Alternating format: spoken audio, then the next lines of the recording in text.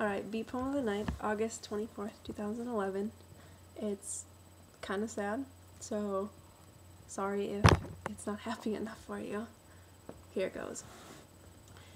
There will be the day I hold you in my arms and say, today is our day and the start of our life we made. You whispered that across a telephone wire, sharing how you aspired for a new tomorrow without the sorrow of a breaking heart tearing us apart before we got there. But you were unaware that tomorrow led differently.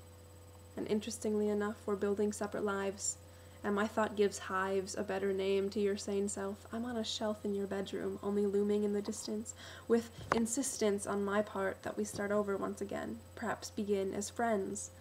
But there was an end that you can't forget, and I regret this very second that I didn't beckon you closer, bring you home, sir, like I promised I would, and should have done months ago before I let go completely and became uneasy on my own, utterly alone, to realize that when I didn't look in your eyes, nothing flies the same way, and there is no today is our day.